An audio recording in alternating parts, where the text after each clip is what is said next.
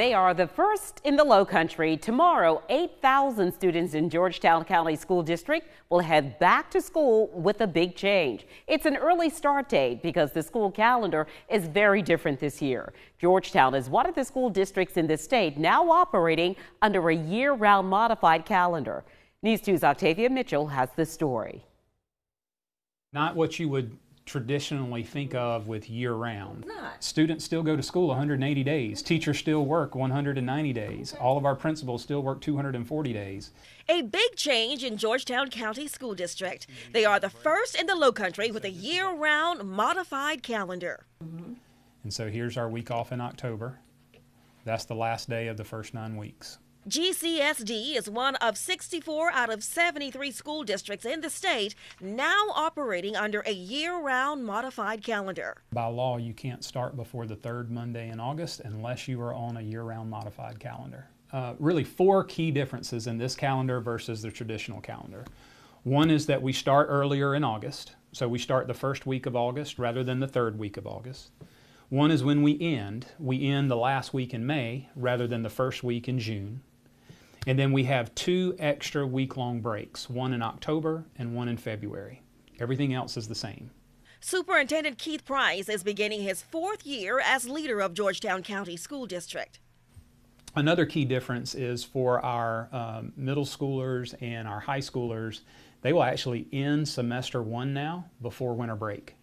So before, on a traditional calendar, they didn't end semester 1 until about mid-January. So they'd come back from winter break, have to pick up where they left off learning and then prepare for an exam. Now they will do their exams before they leave for winter break. So when they return, they'll be starting with a new schedule with semester 2. He says they held community engagement meetings and conducted a survey. Parents, students, and teachers overwhelmingly approved of the changes. When people saw the words year-round, it was immediate, no, we're not interested in that. But that's why we wanted to do some awareness campaigns to show what a modified calendar is and it is not. Price says the modified calendar is not like the traditional year-round calendar.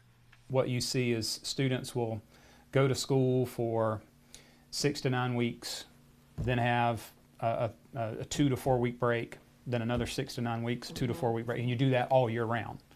This is modified, it's different. And so because we're starting before the third Monday in August, technically we need to refer to it as a modified year-round calendar. He says some of the pros are shortened summers by a couple of weeks, which he says will help reduce the summer learning slide.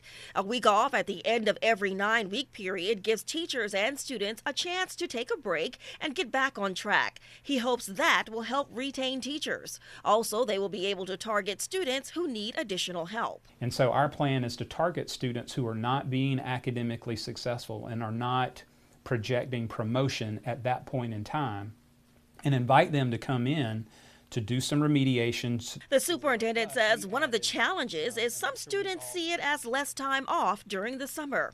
When you have other districts around you who are on different school calendars than you are, it presents challenges. Also big for the district this year, for the first time, they will have 5 magnet schools thanks to a nearly $15 million grant.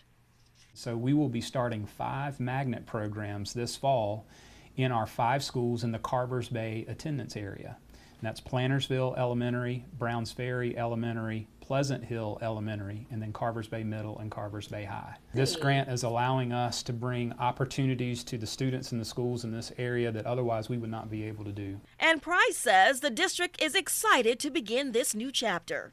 And now we're moving forward, so everyone enjoys a fresh start, coming in with new goals, new initiatives, and new priorities. Our teachers and our administrators and all of our school employees are ready to make this an absolutely wonderful year. Octavia Mitchell, Count on 2.